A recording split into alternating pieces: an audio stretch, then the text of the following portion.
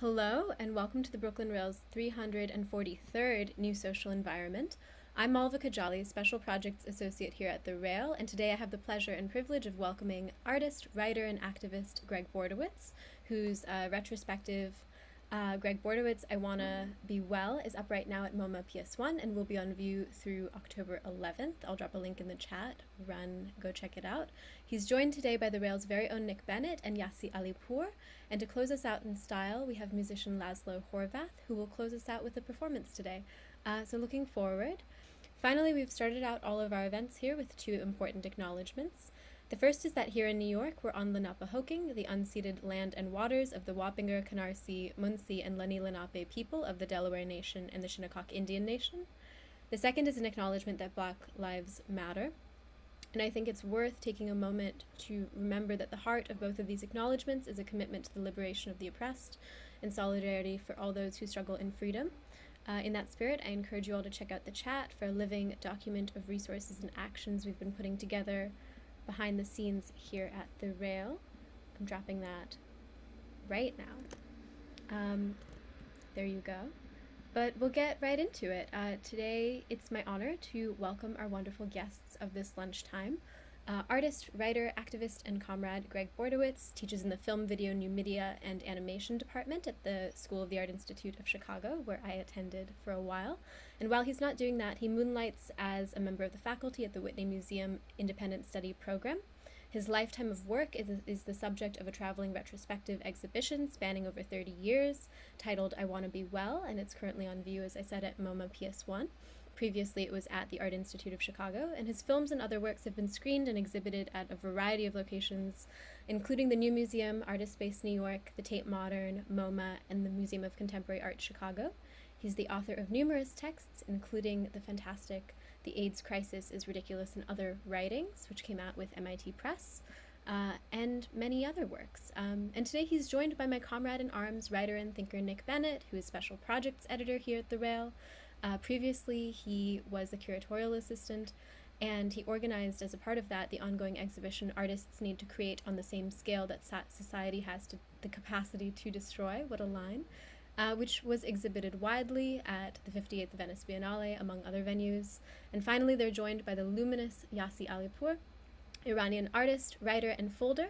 Yasi currently lives in Brooklyn and wonders about paper, politics, and performance. She received her MFA from Columbia and is a teacher at Columbia and SVA in New York. She's also currently a resident at the Sharp Valentis Studio program, and exactly a year ago, kind of to the day, she was in conversation with Gregg in our 2020 July-August print issue. So excited to see how you pick up that fantastic conversation in the time since. Yasi, Nick, take it away.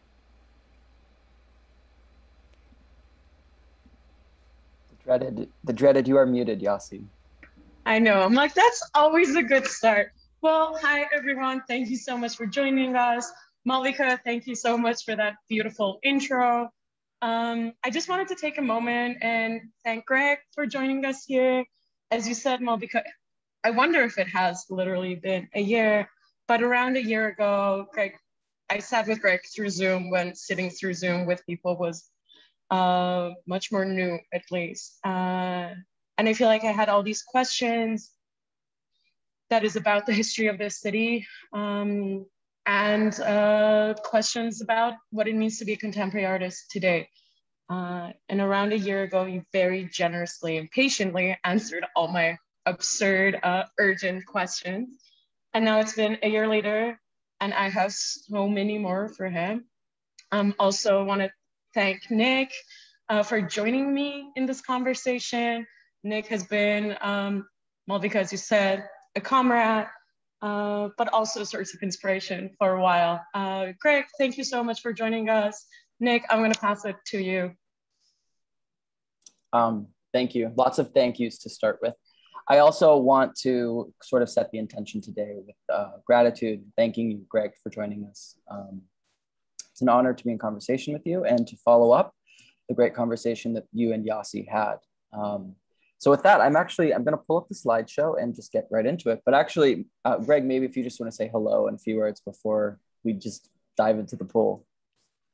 Yes, I too. I just want to express my gratitude. Thank you to Malvika and and Yasi and Nick, and thank you also to Fong and Charlie. I see you out there as well.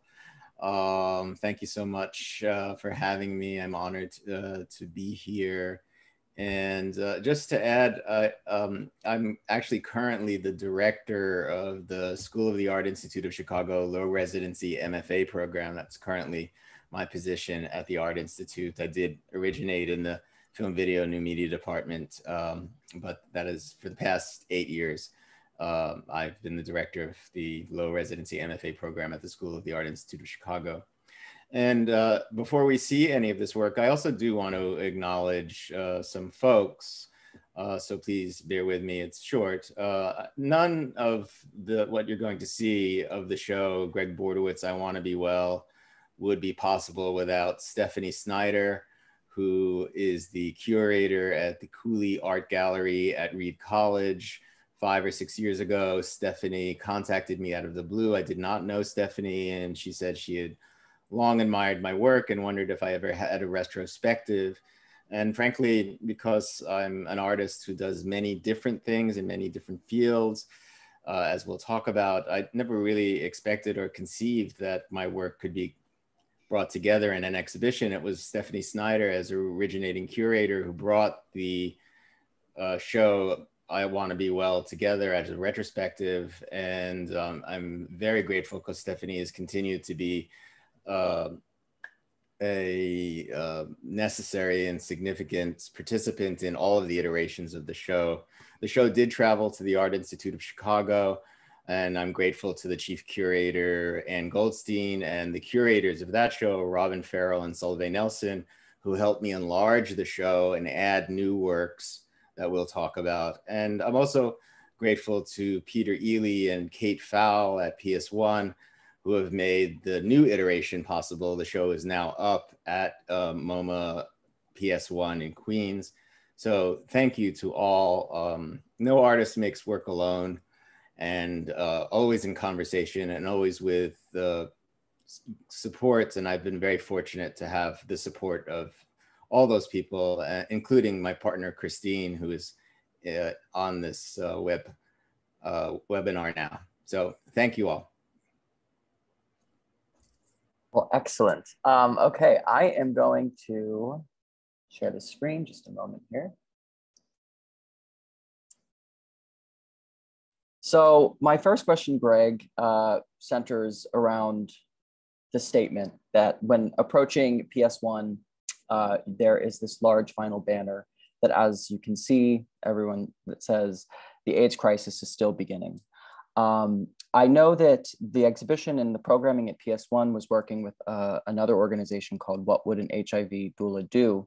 And I'm quoting directly from them to note the special sort of anniversary, that is 2021, that, to quote, says, "Summer 2021 will mark 40 years since the US public health enterprise and media first reported on a set of conditions that would come to be known as AIDS. On June 5th, 1981, the Centers for Disease Control published a report entitled Pneumocystis Pneumonia, Los Angeles, in their Morbidity and Mortality Weekly Report. A month later, on July 3rd, the New York Times published the article, Rare Cancer Seen in 41 Homosexuals. It was not until several years later that virologists isolated and named human immunodeficiency virus, HIV, as the viral cause of AIDS. So 2021 is a complex year in that it does mark 40 years of the first sort of reportage of this ongoing crisis. It obviously, though, precedes this 40 years and will succeed this anniversary. And as this work says, it is still beginning. In the wonderful exhibition and viewing through everything, I noticed that David Barr of the Gay Men's Health Crisis, I believe it was in Habit, says this exact statement. So my question is, where did this statement originate and what is its meaning to you, sort of now and over time? I don't know. I'm perfectly willing to accept that David Barr said it first, although to be honest, it's something that we were saying for a long time in the 90s. There was the AIDS crisis isn't over, the AIDS crisis ain't over. Those were banners that we were carrying in the 80s and into the 90s and 2000s. We disagreed with that. Both David and I and others disagreed with the notion that it's not only is it not over, it's still beginning. And the AIDS crisis is still beginning is a true statement. If we're lucky to survive ecological catastrophe and climate chaos in 100 or 200 years, historians will look back and say in 2021, the AIDS crisis was still beginning. Today, we say the AIDS crisis is still beginning. There's around 36 million people with HIV around the world. Somewhere between 20 million or so are receiving HIV drugs. That's up from a few years ago when I was doing the show originally. Still, there's around 10 to 15, 20 million people not receiving the life-saving drugs that I'm receiving. And there is a marked increase of HIV transmission around the world. And in the United States, there are pockets in the United States where there are epidemic numbers of infection. There are places around the United States where it's very difficult to get HIV medications, including medications called PrEP, which are medications for HIV negative people to take if they wish to prevent themselves from getting infected with HIV. Those drugs are costly. They're not available evenly throughout the United States. Especially in the southern United States, where also we see a very large increase of HIV transmission. Before the COVID pandemic, the funding was decreasing on a global level for HIV. It was very hard to maintain consistent funding. It was decreasing. HIV was following the same path as other urgent concerns, not necessarily considered a crisis any longer or framed as a crisis any longer, even though there are millions of people who are still getting HIV, dying from HIV, and being infected with HIV. And there's also this persistent idea that, at least in this country, that AIDS is only or mostly a gay white man's disease. That was never true, is not true now. The largest number of people with HIV, the HIV is one of the leading causes of death among women around the world. A large portion of that statistic are women who live in sub-Saharan Africa. There's still a tremendous divide between the global north and global south in terms of healthcare delivery, which again reflects a divide between the northern part of the United States and the southern part of the United States and the southern hemisphere. So it is absolutely true to say that the AIDS crisis is still beginning. Regardless of who said it first, I decided to produce a banner and make it very prominent. It's been an outdoor or public feature of the exhibition since Chicago. And I'm very interested, actually, it comes from a banner I produced for an installation from 2001. So the first iteration of this as a banner in an exhibition was in 2001 at the MCA in Chicago. And I like the awkwardness of still beginning. It's not grammatically correct. It's interesting that Palais de Tokyo is possibly going to show this banner in 2 years. And so I've been talking to French translators about how to translate the awkwardness of still beginning into French, because still contains, for us English speakers, still contains the notion of stillness or stasis. So it's not, you can't properly translate it as the AIDS crisis is not over. So we've been working on that. So what is a still beginning? And it can be read in a number of ways, like that it continues to begin, it is at its beginning, it is at a stasis point, a still beginning, So that's the way I think about this banner. I think that actually, sorry, Yasi, it's fine. I was just gonna hand it to you because that I think kind of goes nicely to storytelling in a way. But I just want to mention, Greg, I didn't mean to bring it up as like a who said first, but as you said in the beginning, you know, it's not just the singular artist, and it's fascinating because of all of the kind of thoughts, words, and things coming out of this time were, as you've talked about, very consensus driven. So I admire it for that consensus driven aspect. Thank you, Nick. I'm not interested in the original authorship either. I'm hoping David Barr is here, or he'll watch a recorded version. That would be more of an in-joke between me and David Barr.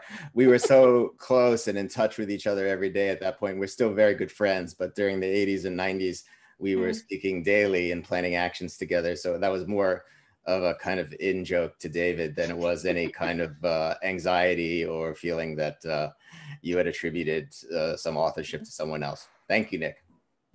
Greg, I'm really moved by this idea of a joke that is happening in different time frames. Like maybe he'll see it somewhere in the future and it refers to this time where we were constantly talking to each other. And Nick, it's interesting, Greg, you gave us so much where I'm like, whoa, now I have 85 different questions that I hadn't thought about, but I will try to pace myself. It was also really moving to hear you talk about the notion of still beginning, thinking about talking to you around a year ago when we didn't know when this show was going to happen. We knew it was coming, but in that moment, with like the stillness of all the museums, and it still feels like something that is moving. Something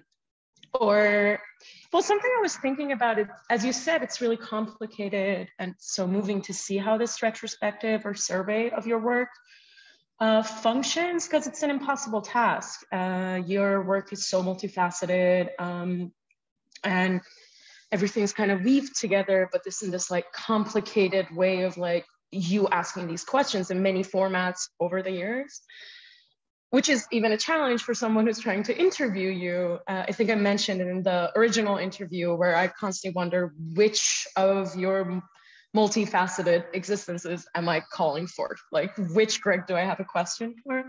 But as Nick mentioned, I think I found this in one of your earliest pieces of writing where you could talk about storytelling. And for me, that's been a good way of thinking about your practice in many different ways. And it's interesting because to me, it seems like you're really serious about what it means to tell a story. It's never that linear. It's never about like a beginning and an end. You never take your subjectivity for granted. It is always a mixture of the socio-political as much as it is very frank about your lived experiences. Your embodied experience is so important to it as it is your fascination and commitment to thinking deeply about language. Greg, that ended up being a good way for me to think about this exhibition and how the pieces come together in this retrospective, because it's not done in a simple linear way. The works are very much in conversation with each other. And you mentioned it we briefly talked about this the other day, these elements that run through the show. There's all these ways where as you're moving, you can weave the show together. There's this red line that runs through the exhibition. There's the race car as a theme. There's all these different themes that constantly come back. There's the clouds. There's how the sounds bleed into from one room to the next. There's your Debris poems that repeat in different rooms. But all of these elements that kind of hold us as we move through this decades of work are complicated and like deeply ephemeral. It's not something simple or linear. I ask very non-question questions. I wanted to hear your thoughts about storytelling and how this exhibition came to be. Sure, that was an excellent set of questions, Yasi. Thank you, and I always appreciate talking with you. Storytelling is very important to me. I was first known and most involved in video making practices, and I'm a kind of post-minimalist generation, which was looking at the way to reapproach pictures, definitely very much influenced by Douglas Crimp and pictures generation in the art world. So reclaiming narrative as a way of making art, reclaiming images rather than non-representational art. I draw a tremendous amount of influence from feminist video practices and postmodern practices of the period. Although my relationship to narrative is nuanced in that I would make a distinction between, say, the epic narrative structure and the classic narrative structure. So the epic narrative structure, like what the Bible, Gilgamesh, the Mahabharata.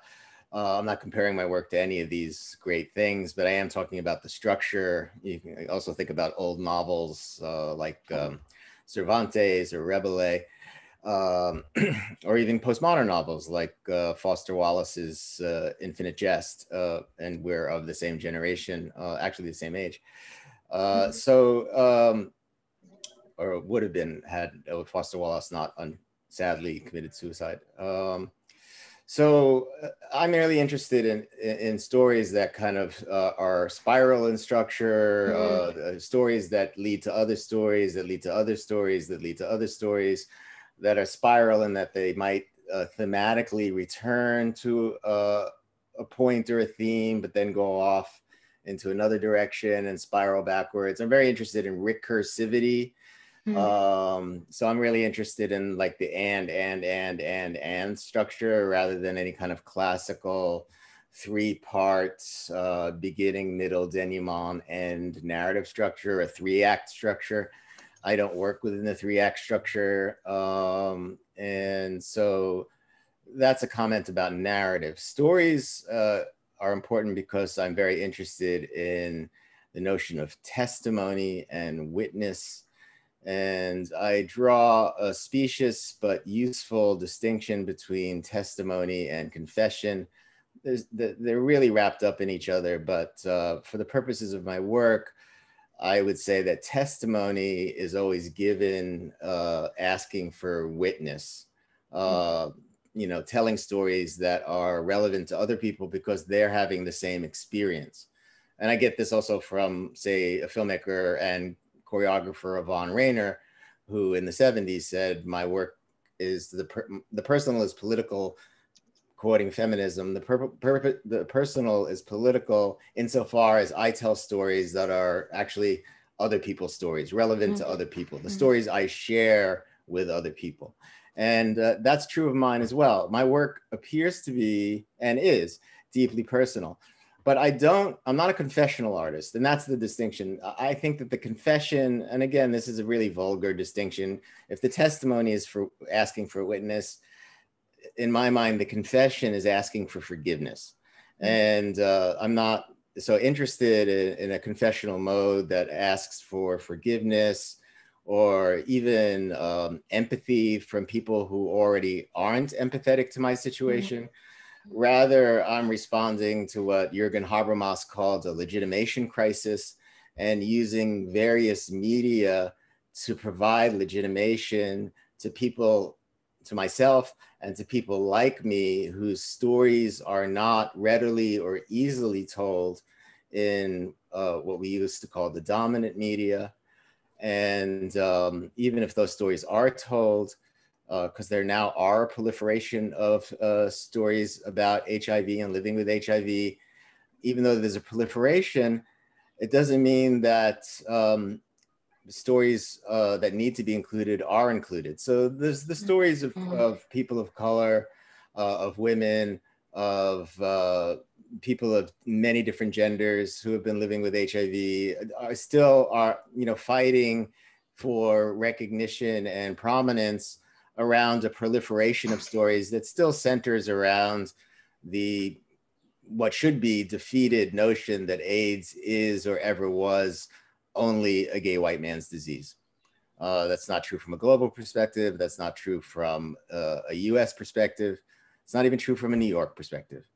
Yes, I am a queer man, and gay people, gay men, have suffered disproportionately. But we are one among many groups of people who have been left out of the capitalist healthcare bargain, who suffer stigma, who are not welcome everywhere in society.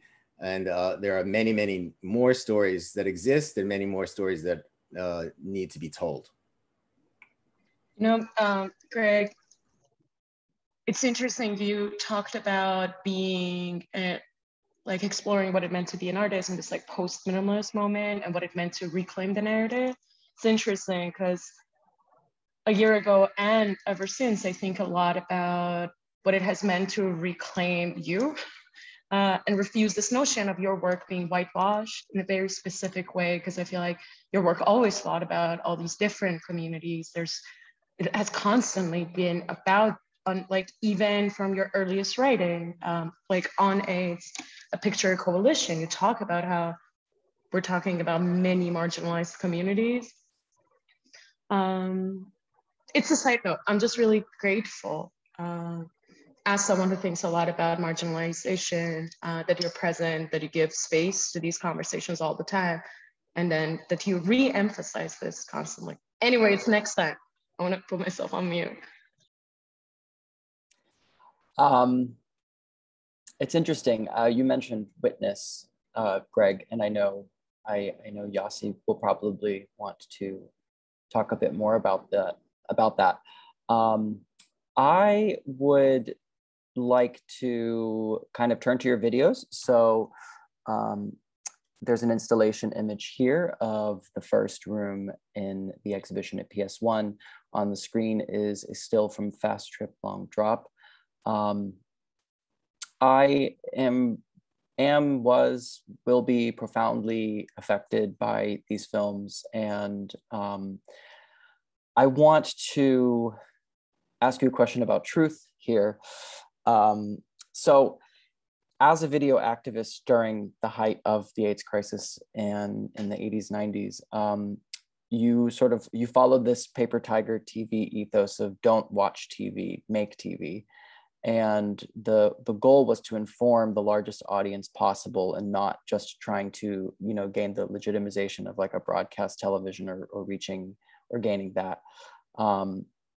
In one of the films that you can watch in this room at the museum is portraits of people living with HIV, which you made for the gay men's health crisis.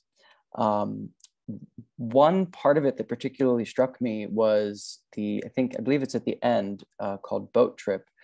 And it is a sort of a vacation to the Virgin Islands with the quote unquote HIV VIP, which I thought was kind of funny. But you're documenting this trip, and you said something in it that I'm going to quote from you. You said, "I decided to videotape the trip. Because I was videotaping the trip, I became conscious of the meaning of the trip. I developed a set of expectations around the trip. I thought there was some truth at the center of it, and I would find it by capturing it on videotape." End quote. And this trip was literal in that it was a boat trip, but it was also a psychedelic trip. And picking up where you quoted, you said, "On the mushrooms, I realized there is no truth at the end of this experience. There was just the experience itself." End quote. My question is that, as an artist of a postmodern generation, there is this sort of ascription that, there's an acceptance of no such thing as an objective truth for artists working in that postmodern generation. Yet in your work, you share such a deeply subjective experience, and you've said this many times, hoping that sharing your experience will connect with other people going through similar experiences. And I can't help but think that somewhere in there's a relation to a shared sense of truth. And thinking back to that statement that there is no truth at the end of this experience, just the experience, I'm curious how truth guided you in making these films in the 80s and 90s and to the work you're making now. Thank you, Nick, for that excellent question. I adopted the postmodern position, which you can attribute to a number of people, but for me specifically derives from the great philosopher Michel Foucault, who died of AIDS. And Foucault taught that truth is always a contestation of power. And I see that playing out even today around, say, vaccines or any number of issues. In my life, I approach some issues without neutrality, for example. So I am anti-racist. I believe we should all be anti-racist. I am not neutral on that position. And I can give many other examples, but I think that serves. I think there is, personally, as a matter of conscience, there are many issues on which I cannot remain neutral. But truth is a larger concept than facts. I'm also interested in how our own consciousness and perceptions of reality are close, very close physiologically to hallucination. In fact, there's a very thin wall between hallucination and the perception of reality. Freud taught that a long time ago. Sigmund Freud taught that you perceive something first, and then you have to decide whether it's real or not. And that's something that's always resonated with me. So my work actually is largely about the fragility of truth claims, originating in a moment during an epidemic where truth truly was a contestation of power. The media represented a general public which excluded anyone who was marginalized. And at that point, the many groups that were marginalized, stigmatized, and left out of the bargain and not included as the general public. The earliest modes of address in media, television, newspapers, magazines, were always pitched to an audience presumed to be HIV negative, and anyone who was HIV positive was left out, not addressed, whereas those of us who were part of the groups that were disproportionately affected felt that actually we should have a voice, and actually the concern should be centered around us. The concern was centered around protecting a fictional general public, which is really invented by television and newspapers and magazines, and now even today in our current forms of media, around demographics who are identified as consumers.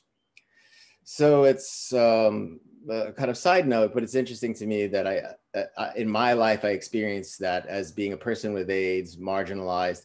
One of the first groups of people who decided we would take on the risk, that we were fortunate and privileged, and we would use that privilege. We wouldn't lose our jobs, for example, if we came out as HIV positive. There were very brave few people in the early 80s who were willing to do that.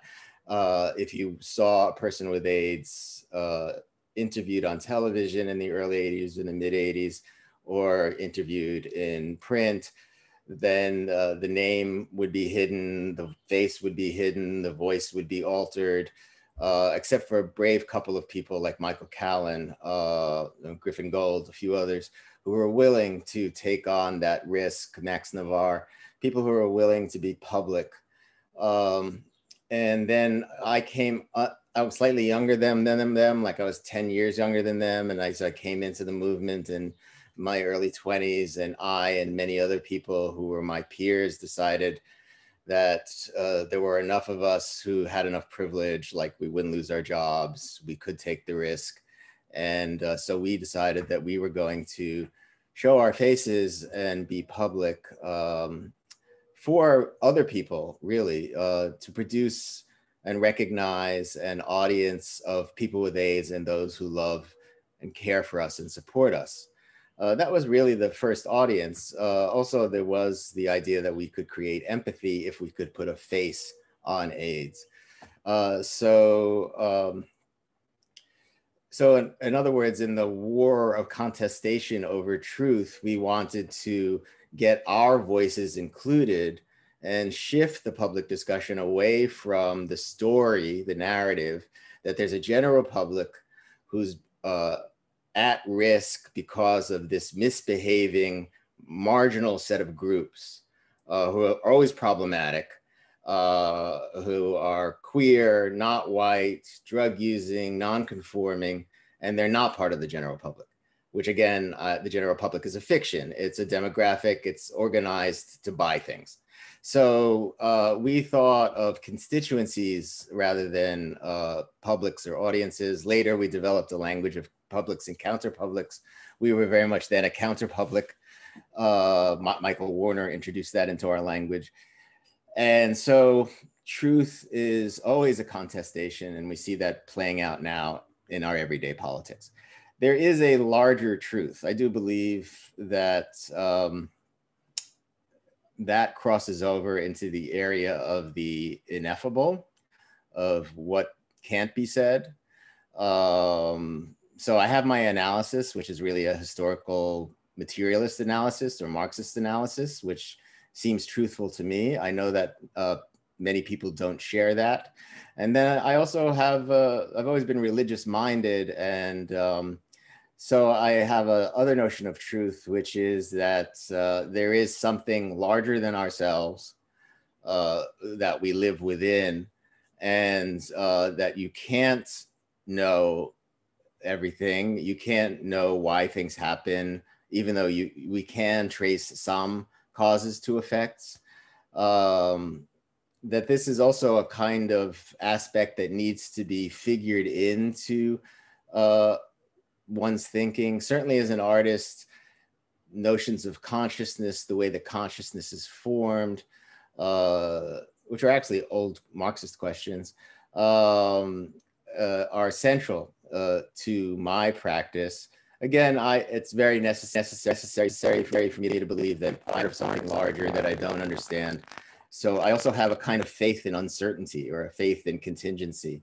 And I find that to be humbling. And it could be useful at this very moment of the great polarization and inability to communicate, to get things done together that we need to get done, like addressing climate chaos immediately. Those are my thoughts in relationship to your question about truth. If I haven't said anything, or if you have any more specific questions, let me know. I absolutely do. You touched on maybe 7 things I'm curious about, but I'm gonna share the floor with Yasi. So Yasi, Greg, we're just gonna keep you forever. This is gonna be the rest of our life. No, it's really interesting. I had a moment with your last answer where I was like, Greg, you can't steal the line I took from something you wrote years ago. I'm like, well, you can. But the other day I was asking you about what it means to be a witness. And I was trying to kind of locate what feels really unique to me about how in your practice, whether it's your videos, your performances today, your writing, your poetry, how you practice that. And then I ended up on this early piece of writing, Dense Moments, where you very specifically talk about the difference between confession and a testimony. And there, like, it's really beautiful how you kind of distinguish or try to understand them in relationships. Like if a confession assumes that you're speaking to someone that has the power to forgive, a testimony is about a community. It's about speaking with others that might have shared experiences. If confession relates to guilt, testimony is about what has happened to you, like it's about a lived experience.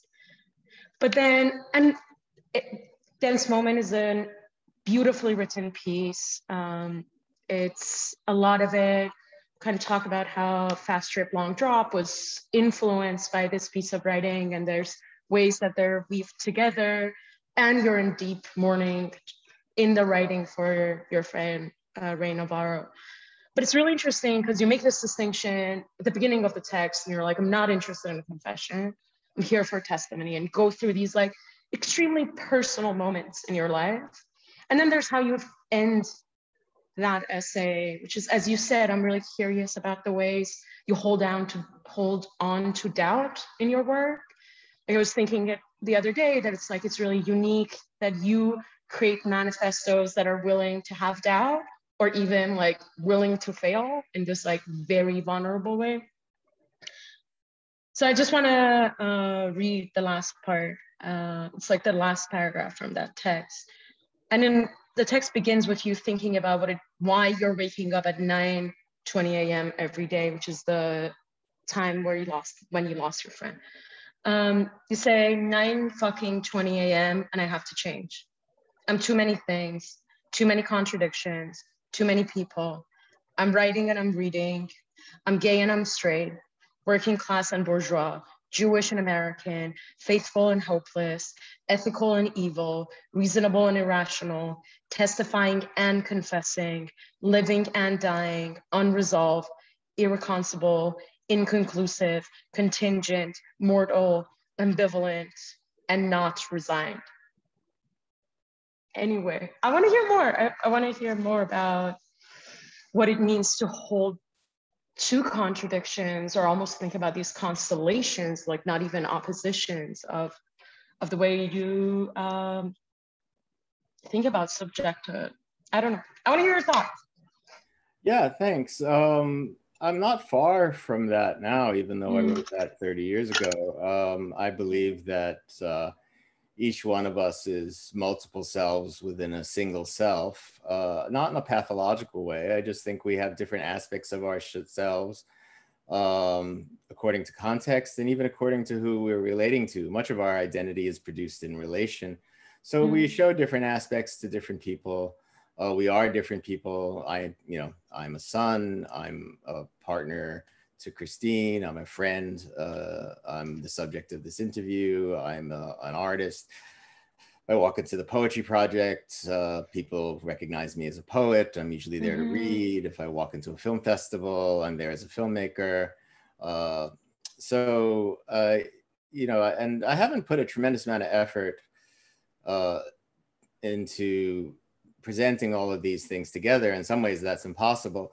The show at PS1 MoMA is a new experience. The show at PS1 and in Chicago and in Portland, but specifically in Queens. I'm from Queens, and so it's enormously important. I really do feel like I've been working the country trying to get back to Birdland, like a jazz musician,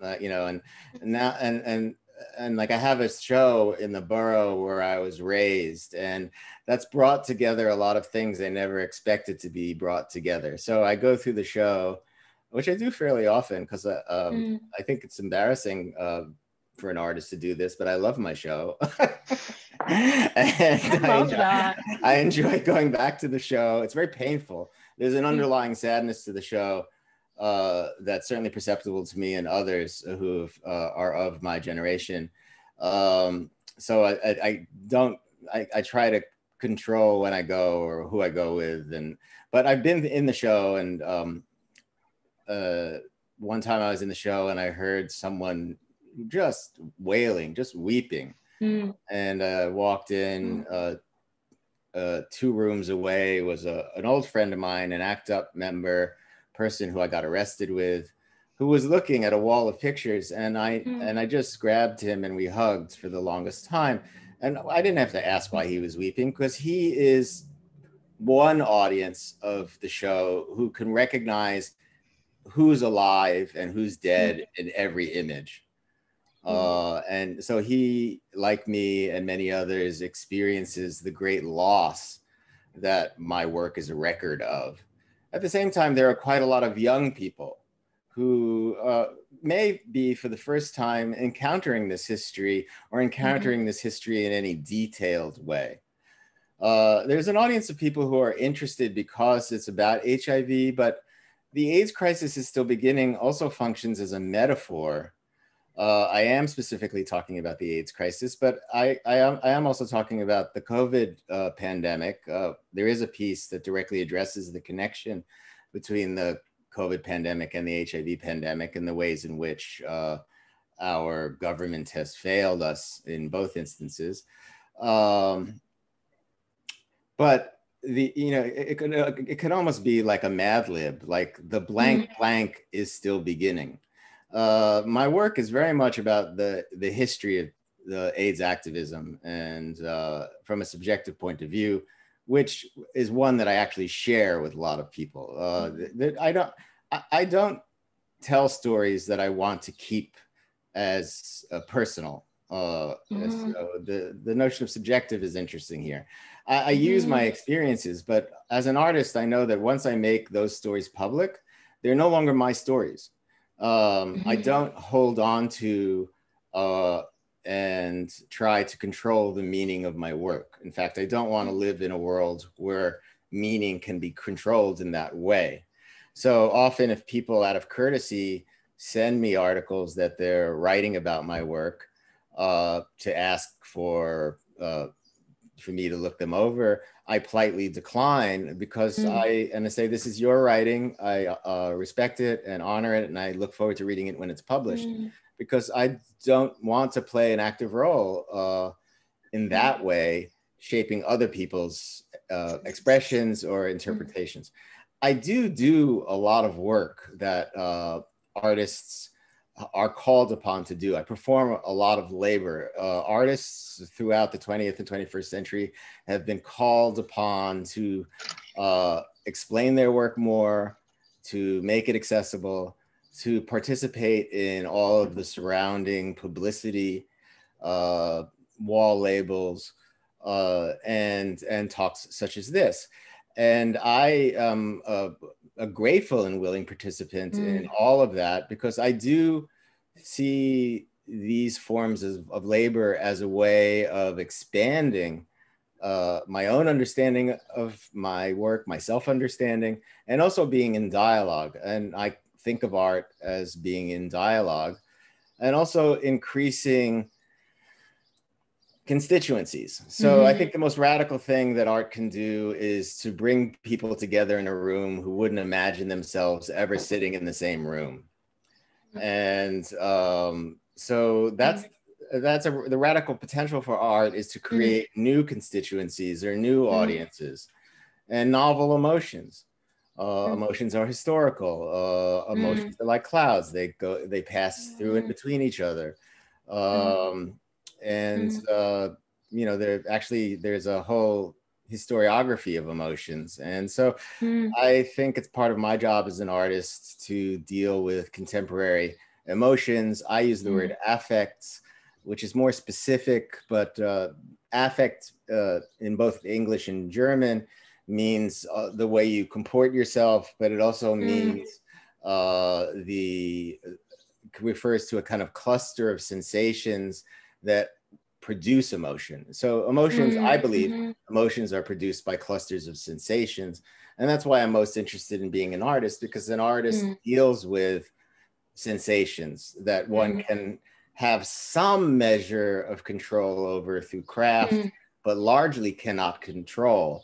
And I'm not interested in controlling other people's emotions, but I am interested in creating the possibilities of certain emotional responses. So much of my work has been and continues to be devoted to creating as many moments for a viewer in which they don't know whether to laugh or cry. For me, that's kind of an ideal aesthetic state, to behold something in front of you and to not know whether to laugh or cry, which brings me close to absurdity, but I prefer to understand it as ridiculousness. And that's a very specific historical reference. You mentioned manifestos.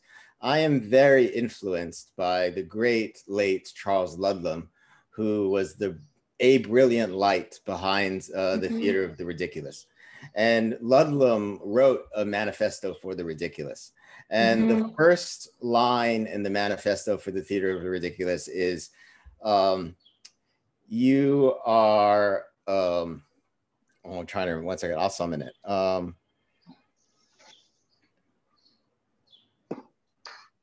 Greg, I have No, the no, quote. no, no. You are. Do you have the quote in front of you? Yeah. What's The first. the first line? You are a living mockery of your own ideals. If not, you have set your ideals too low. Yes, thank you. I will say that too. I just want to say it out loud. You are a living mockery of your own ideals, and if not, you have set your ideals too low. Thank you for helping this aging person who has too much in his head. I've always aspired to that. That I have high ideals and I can't possibly achieve them, and that is in some ways the comedy and tragedy of my existence as an artist. I was also, in my studies of Ludlum, because unfortunately Ludlum died right before I became aware of the Theater of Ridiculous, and I did see many ridiculous performances under the leadership of Everett Quinton, who was Charles Ludlum's longtime partner and member of the Theater of the Ridiculous. But I didn't get to see Ludlum perform, and that's a great sadness for me. And so I've devoted a great deal of scholarship to Ludlum and the Theater of the Ridiculous. Ludlum also said, always go for the farce.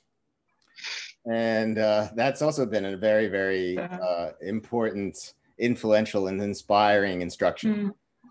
Greg, I legit got goosebumps because me and Nick yesterday were talking about how we can't keep you here forever. We were like, but Ludlum, like, do we have a moment to talk about the Theater of the Ridiculous? And it all worked.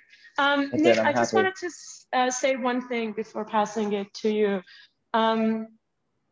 Greg, when you were talking about the translation of the banner in a different language, I started thinking about Hans Hake's We Are All the People, which is also on the banner when he had the retrospective at the new museum. And it had a Farsi translation. And I remember reading it and thinking that it's like, the grammar is a bit off and like how perfectly it was translated, because like I couldn't settle on it. And it made you think about, what do you mean by people? So that makes me think about all these different ways that you talk about, like truth, communities, constitutions, foreigner. But yeah, it was really moving to then think about the translation of the AIDS crisis is still beginning. Because then you start thinking about the nuances of that sentence, like the stillness of it. Anyway, I'm rambling. Nick, take over. As I said yesterday, I love your rambling, Yasi.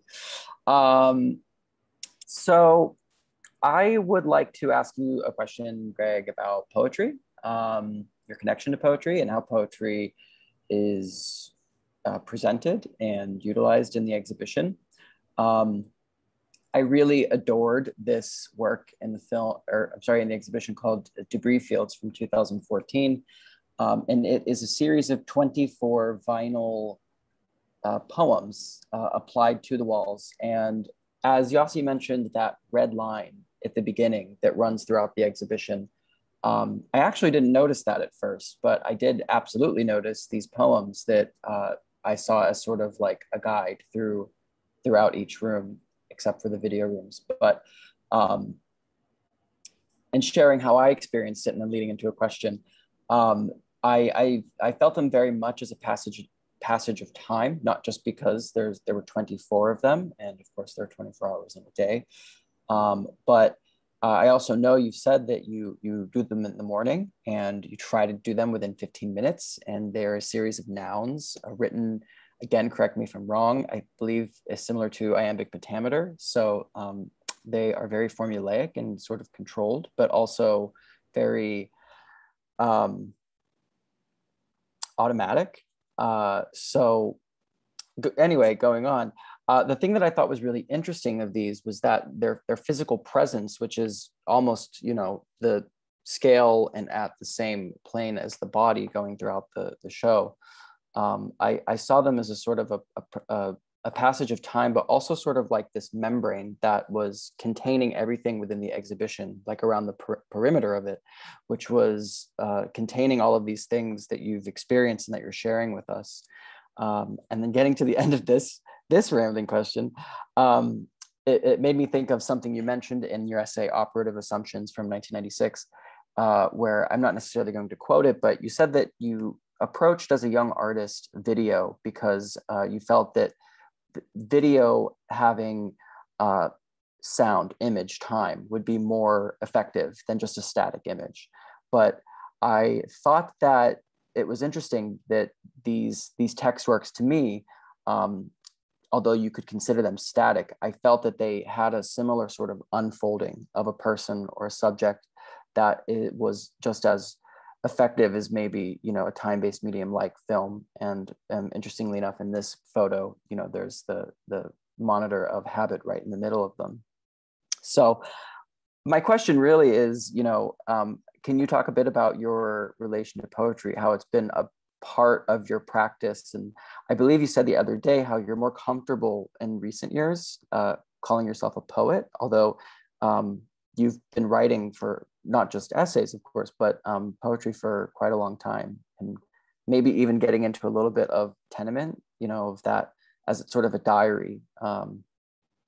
Okay, I'll hand it over to you. Thank you for that question. I'll answer your questions in different pieces, maybe not in order, but I started out, I was a child artist. I always wanted to be an artist.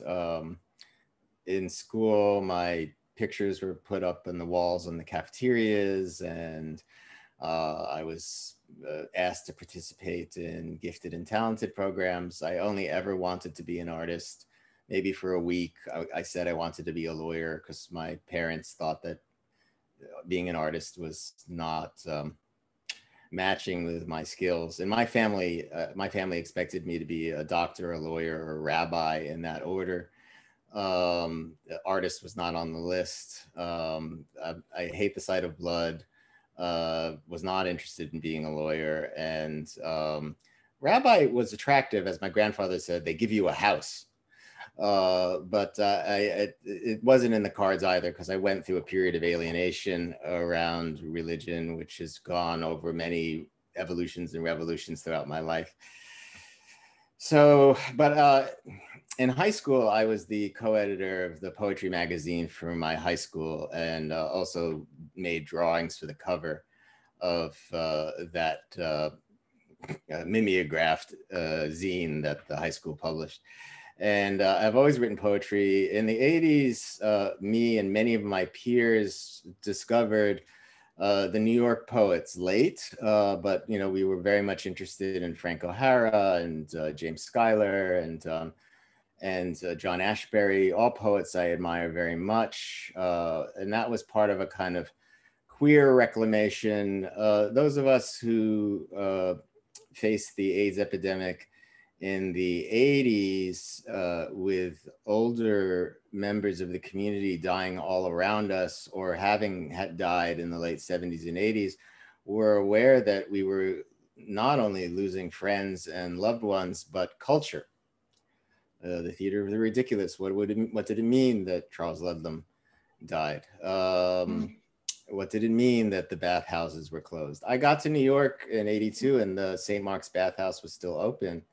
And I went, and so, but it was closed shortly thereafter. So I was aware, and the West Village, I was very much an East Village queer bohemian, beyond labels. And the West Village was clone culture and an established gay culture, gay and lesbian culture. And I would go over to the West Village to go to the piers, to cruise, to go to bars. But I didn't really feel like I fit into that culture. But then in ACT UP, we really began to feel the loss of that culture. So we even adopted, at the level of fashion, there's an image in the show of me kind of modeling ACT UP fashion. And we took the clone uniform back. So, you know, polyester bomber jackets, baseball hat, earrings. I still have 2 holes in my ears. And we're also, you know, wearing bandanas, multicolored bandanas in our back pocket, which were used by gay men to signify certain proclivities and preferences in anonymous sexual contact. And we were also, going to the ridiculous in its newfound form, looking at old cultures. Douglas Crimp, who was a dear friend and fellow activist, and one of my closest friends for 30 years, who died 2 years ago. We were friends for over 30 years, but in those days, Douglas was 20 years older than me. And he was one of a number of people who, took me to the opera. I didn't, where I came from, people didn't go to the opera or listen to symphony. Douglas, took me to my first opera, and then I was around all of these quote unquote opera queens, which is what we used to call them. I don't know if that's necessarily a term in use or a preferred term, but I got to hang out with all these opera queens, and hang out in leather bars and with Douglas and see the remnants. Not the remnants, but the attempt to continue. And Douglas was very much about, how to have promiscuity in an epidemic. That was one of his famous essays. Like, how can we hold on to queer sex and make them safer sex practices? And so we were very much wanting to continue in the line of queer liberation. We wanted to continue queer liberation under a very different set of circumstances, with a disease that was sexually transmitted or transmitted through shared needle use. So we began to reclaim what we felt was being lost. And that extended to poetry too. I think, although I wrote poetry in high school in the 80s, I started writing poems that were very close to O'Hara's poems, like Having a Coke with You or The Day Lady Died. And that's how you teach yourself how to do something, is, through admiration and identifying models. And but my interests in poetry grew, and for the longest time I really didn't get John Ashbery, but I decided I needed to. So I just banged my head against the wall of John Ashbery for years until something shifted, and I love John Ashbery. I understand John Ashbery. John Ashbery is like Gerhard Richter in that Ashbery is trying to write every kind of poem, just like Richter is trying to paint every kind of painting. When I understood that, then I was let in, and I was always actually in my 20s also interested very much in Audre Lorde, Pat Parker, June Jordan. I started to look at the poetry of feminist poetry, Black poetry. I became very close with a group of poets named Other Countries, which was a group of African-American gay men who were under the influence of Audre Lorde, were writing poetry and produced journals called Other Countries about being gay and Black and HIV. That group was larger than just cis men. It included trans people, although we didn't use that term trans at that time.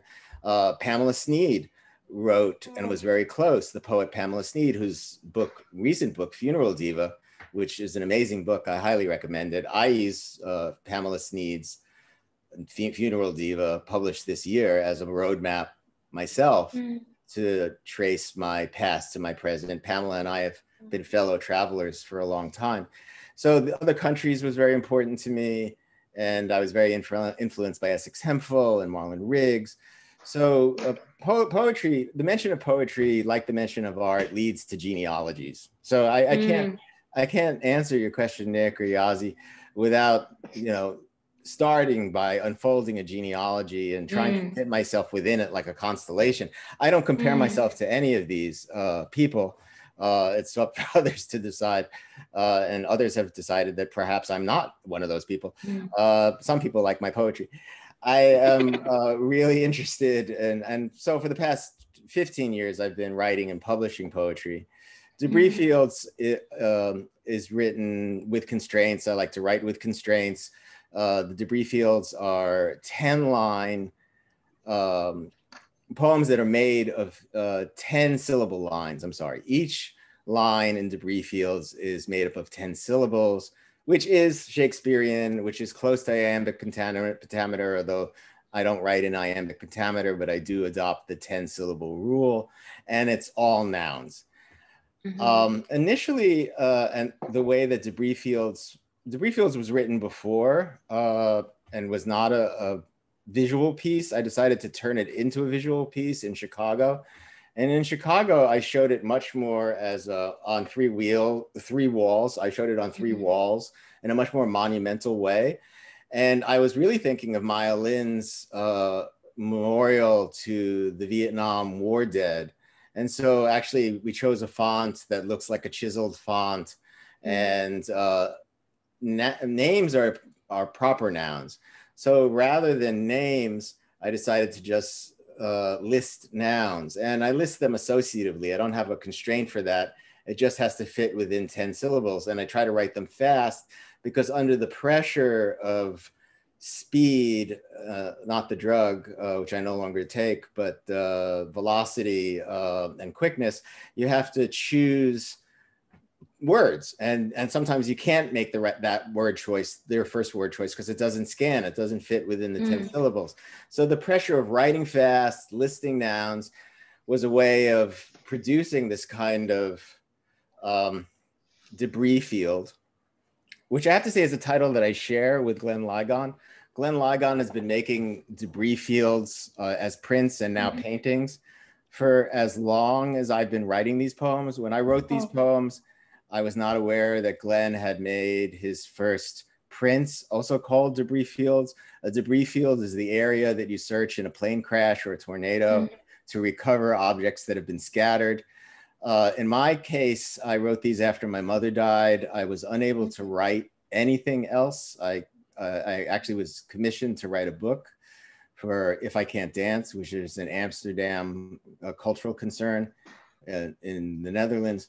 And I could not write except for these. I could only write these lists of nouns. And I was aware that nouns, objects, well, I was basically going through my mother's stuff, you know, and when you go through the stuff of anyone who's died, you have to handle, feel the weight, feel the contours of everything they touched and owned.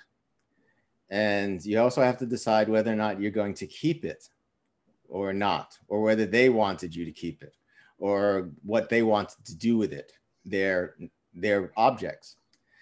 And so my debris fields was very much about that. And I actually am writing about Glenn Ligon's paintings, debris fields, and there are differences.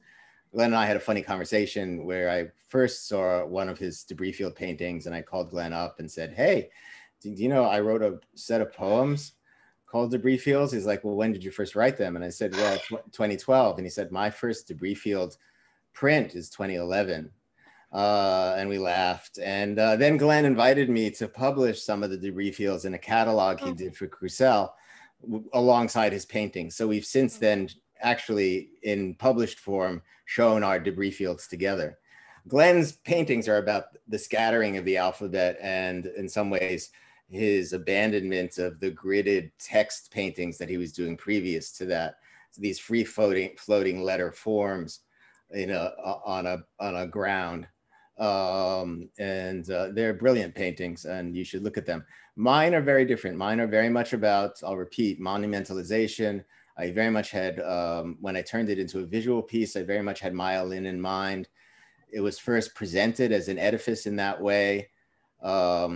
Now with Peter Ely, I like to work collaboratively with my curators at PS1. We decided to distribute them and use the debris fields as one of those many recursive through lines that appear, disappear, and reappear throughout the show. Many people are intimidated by them. They're not easy to read. And frankly, they're not meant to be, not because I'm purposely being difficult, but they are about objects, objecthood, the concrete. Anyone who's listening, if you go to see the show,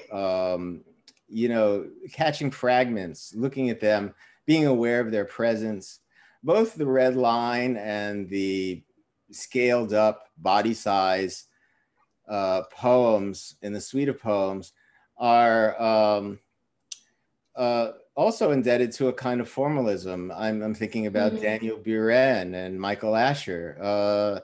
They're markers on the wall. They occupy space on the wall. They point to or away from the neutrality of the wall. The red line is, I'm very much in the polyvalent potentials of the poems, because nouns are also verbs and adjectives. So the poems make a weird kind of sense because you can't tell if the word is functioning as a noun, a verb, or an adjective in many instances. So they make strange sentences. And without prepositions or articles, they do make a kind of sense, more imagistically than actually as words, although the words are producing the images. The red line is very much like when you go to a big hospital. When I would go to visit Douglas Crimp when he was in NYU Langone, I knew that I could get to his room by following the blue line. In very large hospitals, you know, there's like follow the blue line, follow the yellow line, follow the green line. And you know which line, you know, blue leads to cancer, one leads to cardio, one leads to another place. And so, so the red line, follow the red line. The red line is also taken directly from the racing stripe of the race car that you showed in the beginning. It's a half-inch red line that is to be installed 3 inches to the top above the floor, and it wraps around every plinth in the show. In Chicago, they allowed me to bring the red line out of 2 galleries across the courtyard into a 3rd gallery. And so it also works as a way of like directing people to different parts of the show. Other people have remarked that it's also a kind of a container. Peter Ely and I came up with a set of constraints that the red line could only appear on what are the exterior walls. They're not exterior walls, but they're the outside walls or the outside perimeter of the 6 rooms of the exhibition. And they're on every exterior wall, but not on the interior walls, but they are on the plinth. And that, like you're looking at the race car now, I like that as you move through the gallery, and Nick, you're not alone, people become aware of the red line at different moments. But once you're aware of the red line, you can't not be aware of the red line. And the red line, because of perspective, produces different shapes than the squareness or rectangular shape of the gallery. So it produces this extra layer of parallelograms. And I'm also very interested in shape and perception and even velocity. So I actually designed the plinth that you're looking at for the race car. I designed it at those angles rather than have perpendicular lines to accentuate. And you get this sense even more when you're in the space that the car could fly off of its plinth or resting place. And the addition of the stripe also accentuates that kind of angular directionality. So I think I'm rambling a bit. I hope I addressed some of the questions. Again, fan of rambles, but now I literally have 85 questions. No, it's really, there was something really moving. You mentioned the word fragments, and I do feel like it's really key to this unique exhibition and how it deals with a retrospective that can hold contradictions.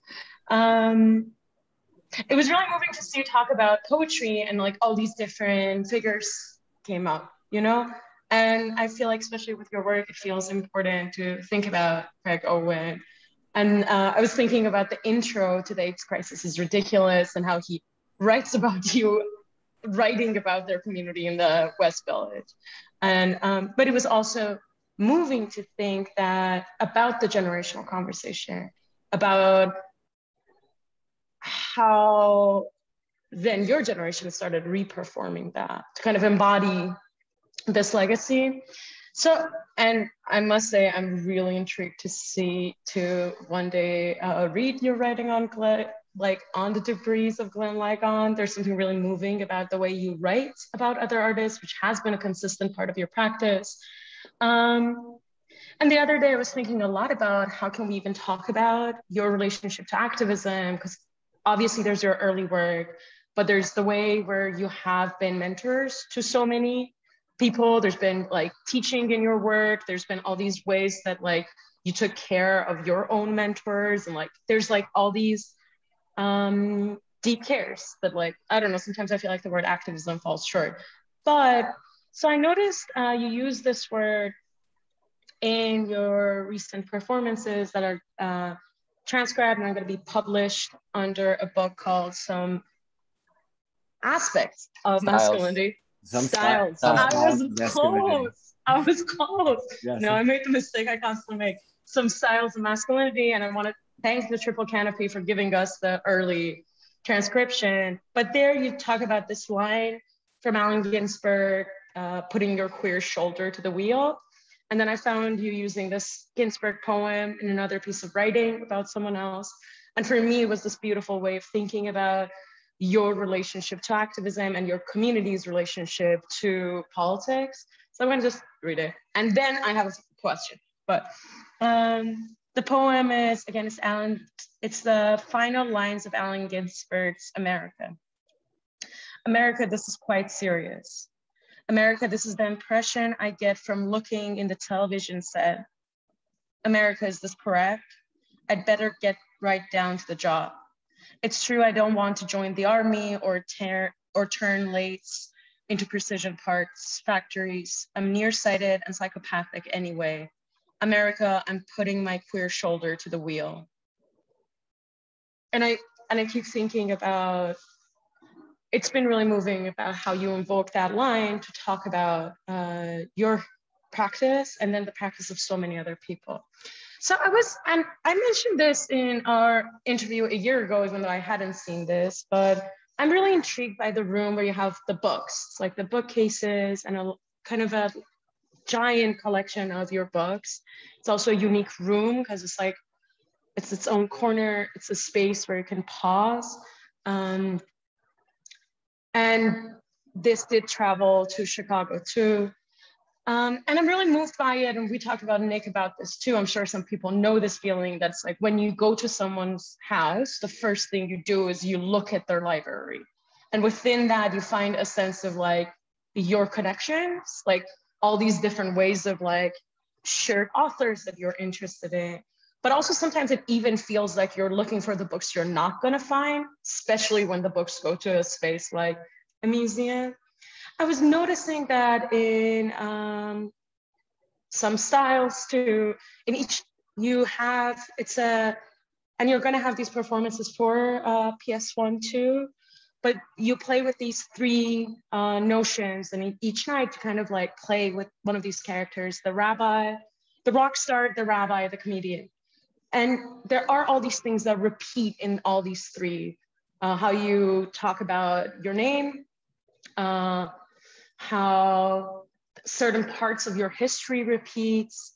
And then in each of them, you have a set of books, and you take a moment and you refer to the books. And the books are different and not always in linear relationship to the subject we imagine you're going to discuss. But it's interesting because you name the book and it's like, I'm like, oh, okay. Arendt, Eichmann in Jerusalem, and like that kind of sets the scene for me. I was thinking about what it means to be in this room, be witness to your books, but not pick them up, right? To spend time with the titles, with the lines, even with like what the books have become. Like there are ones that are aged, there are ones that are older. And then in some of your writing, especially with New York is Yesterday, I've noticed you play with writing about, you did an interview with Delmore Schwartz. So you made this interview with a dead writer, and the dead writer was not that enthused to talk to you. So there was really something really moving about like the conversation you had with this artist that you're fabricating. And in the next one, you had like Jesus talking about gentrification. And you already talked about how your practice is influenced by there's so many voices in your work. Gregg, I wanted to ask you about your relationship with ghosts and how they show up in your work in different ways. Non-capitalist ghosts. Well, that's a very interesting thing. I don't conceive of the dead as ghosts, although we can call them that for that reason, for the way that we use that term. I'm just, I think because I'm one of many people who's endured a tremendous amount of loss and continue to do so as I get older. It was a surprise to me that I would survive HIV and that people would continue to die of HIV and many other things, many other diseases. Douglas was HIV positive, but he died of cancer. I was kind of shocked by that. But as many of you or all of you know who've lost a dear person or persons, they're always with you. I have conversations with people who I've lost because I love them so much, and the conversations were so important that I've internalized some notion or fantasy or reality. The conversations seem real to me, where I'm in conversations with people all the time. I also have conversations with people who I'm just not in the room with. They're away or they're traveling or they pop into my head. It's also a way that I make work. I write often, especially poems, thinking that I'm addressing a different person each line. So the mode of address changes. So, you know, am I talking to my mother? Am I talking to Christine? Am I talking to a complete stranger? Am I talking to this long dead friend? And how would I explain this to each one of them? And so in that way, books are another way that we're in conversation with other periods of time, with authors, with people long gone, with people we don't know, who in their books quote other people who are gone or long dead or not present. And so in that way, I think that we're always in conversation with the people who are present and absent in varying ways. A library, my library, this is my library from 1986 to 2013. It was in storage in Chicago. And initially there was a plan to have a kind of reading area in the exhibition that was attached to a 4-chambered room that was very, very well designed so that one could enter each room and hear videos, watch videos without any sound interference. It was a remarkable feat of design. And it had a back end, and that end was going to be a long table with stools for people to read from my books. In Portland, we did have a kind of successful reading room in that it was a college exhibition, and we had a corner of the exhibition with comfortable couches and a stack of my books. And since it was a college exhibition, many other people came, but students in particular were the audience, and they would come back and they watched all 9 hours of the video that's associated with the show in parts. They also would come back and lounge around and read my books. And so in Chicago, I was talking to the exhibition designer, and we decided it really wasn't a comfortable space. It was kind of at the back end of this architecture. It was in the hallway that led to the exit door. I personally knew that I wouldn't feel comfortable sitting with my back to people constantly walking behind me. But I did say, oh, wow, there's a 10-foot by 30-foot recess in this space. That is going to fit my library. And then I began to think about portraiture. My friend Zoe Leonard, the artist, saw my show in all iterations. And in Portland, she saw the show and she said, Gregg, you're a portraitist. I never knew this. You're a portraitist. You know, you make video portraits, you drew portraits of yourself. And you've always talked about the library as a portrait, which is true. I've always thought of the library. I can't get rid of books. I know where and when I got each book. 80% of the library is used books. It's not a precious library. I like reading books that are underlined by other people. And that's a conversation. You buy a book that's used and it's underlined by someone else. You're like, oh, thanks. I didn't know that. Or like, well, why did you underline that? You know, not that. You know, it's like you're having a conversation with someone who's already read the book. And then I add my own underlines where they neglected to, or not neglected, they didn't find something to underline there. So I think books are very much a conversation. This is a record of my personal reading life, but a reading life is always public. As you said, you go over to your friends' houses and look at their books. I love going to my friends' houses and seeing huge portions of our libraries reproduced. It makes me feel like I'm part of a group of people who went through a passage of time. This is a very somewhat dated library. There's not a lot of contemporary theory or the books that I'm reading now. Libraries pop up everywhere I live. It's a problem. I collect books. Hi, Greg. It's just like I have to have books around me. I like physical books. I also I have an e-reader. I'm just reading a lot.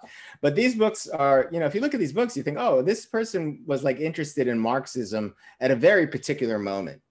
And or this person was reading queer theory at a very particular moment, or post-colonial theory, feminism, literature, the poetry. It's all about a moment. As I said, many of my friends have portions of my library reproduced whole cloth in their own, not because it's my library, because it's our public library. So it's a record of reading lives and intellectual engagements, conversations. That's true of the ephemera room, which Nick showed a picture of before. In the ephemera room, that's on the far wall. Those are works by the photographer Lee Shai, who's a friend of mine and who died of AIDS in the 90s. In the cases that I actually gave Peter Ely and Stephanie Snyder the ephemera, as I did in Chicago. I gave it to Robin Farrell and Solveig Nelson. Stephanie did it in the Portland ephemera cases. That's the one story I can't tell. I have like 3 or 4 books of ephemera, and I just like have to hand it to the curator and say, just please tell the story. I don't know. So there's pictures of me with friends, old pictures, new pictures. There's old journals which are not accessible anymore, like Disease Pariah News, which was a humor journal for people with AIDS. Imagine that, a humor journal for people with AIDS, Disease Pariah News. I shared a great deal of affinity with Disease Pariah News because my caustic or corrosive sense of humor around HIV is very much attached to that kind, or a shared kind of humor, what people call a quote unquote gallows humor. The ephemera is a testament to conversations. So the library is as well. And yes, the dead are always present. You know, they're in my dreams. I still walk down the street. You know, my friend Ray Navarro, who was, we were friends. Now we were friends for far less amounts of time than we've been having a conversation. Like, he died in 1991. I still think of Ray. I see people on the street and I think, oh, there's Ray. And I remember, it can't be Ray, he's dead. That it's not only Ray, that's like with literally hundreds of people. Because I'm of that generation who passed through the epidemic in New York at that time when people were dying. Every ACT UP meeting started with a list of names of people who died that week. And they might have been people who were at the meeting the week before. There might have been people, you know, people were just dying so quickly and rapidly and showing up to the meetings until they possibly couldn't show up anymore. It's not like, you know, like in the movies, I see dead people. It's really much more psychological and phantasmatic, but it's real. It's real to me. It's real to me. When I sit down and I just recently visited Douglas Crimp's grave on the 2-year anniversary of his death. And I just talk to Douglas. You know, I just talk to Douglas like we're talking. And I can have a conversation because I've internalized 30 years of conversation. I mean, Greg, I think that's something that is really moving in this exhibition, a lot of your work, but now and everything coming together. There's so many voices. There's like so many echoes. And even as someone who's a different generation, right? I can be present with them. Anyway, Nick, well, it's your turn. I have to say it's intergenerational too. There are recent videos. There are two recent videos. And the most recent video is a collaboration I did with a dear friend of mine, a younger friend by 20 years, as I was to Douglas. Douglas was 20 years older than me. My friend Morgan Bassicus is 20 years younger than me, and we made a video together, and I decided to include that collaboration in the show. I'm very interested in intergenerational conversations. You mentioned that I'm a mentor or an elder. I've had to deal with this kind of elder status, but Morgan asked me to do an interview for a group that he's involved with, the Jewish Voices for Peace. And I gladly did it as an activist, an experienced activist. But then Morgan said, oh, the interview is up. You can go see it. Excuse me. And then I went to the YouTube page and it was like, interviews with our queer elders. And I was like, whoa, when did I become a queer elder?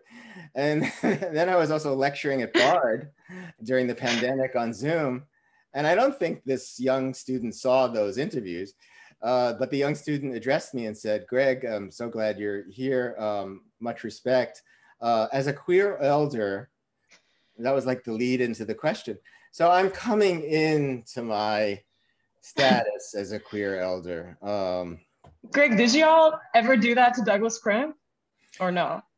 Yes and no. Yes and no. I mean, Douglas and I have been very fortunate to have relationships with Douglas and Yvonne Rainer and Lynn Tillman, Steve Fagan, who I see is here in the audience. These are people who are slightly older than me or older than me, who I've sought out to have conversations with, who kind of were mentors, but in order to then become friends, we had to shift gears. You know, you can't be the mentor-mentee forever, right? And so Douglas and I shifted, and we taught each other a lot. And same for the other people I mentioned. All of them were very, very helpful to me and very, very supportive to me. When I was a younger artist, they kind of took me under their wing. And at some point, because we were getting older and I matured as an artist, those relationships, fortunately, I'm very fortunate and grateful to them, turned into friendships. Amazing. And that's the same thing with, I have many younger friends. And in order for us to continue to be in dialogue and even in the intergenerational dialogue, there has to be some kind of switch where we don't pretend that there's the age difference. We don't pretend that doesn't exist, that we're like the same age. You can't defeat that. You don't want to. That's like part of the value of the conversation. But there has to be some shift in hierarchy or deference. Douglas Crimp was the model. I met Douglas, I was, 23 or so. He was 43. He listened to me. There were other older people around me in ACT UP who are like, you'll never be as radical as we were. And this kind of thing where they had to hold on to their past, to feel some sense of themselves. And the people that I mentioned, my mentors, always listened. We're generous enough to listen, and we're genuinely interested in what a younger person had to say, or genuinely patient watching me and others reinvent the wheel. Even they knew how to build the wheel, they realized that we had to build it for ourselves. And Douglas is a model for that, and I try to follow that. Yeah. So beautiful. I put in the chat not too long ago the beautiful text you wrote on Douglas Crimp for Art Forum that I highly encourage everyone to read. And in honor of that, last night when Yasi and I met to go over talking about this, I brought cans of Budweiser.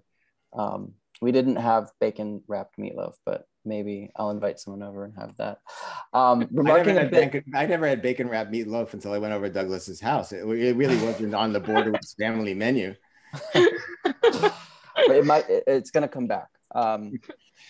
Remarking on what something else you had said though, I feel like most of your work, Greg, I see it as a portrait, not formally, but it is a portrait of a person or of a moment.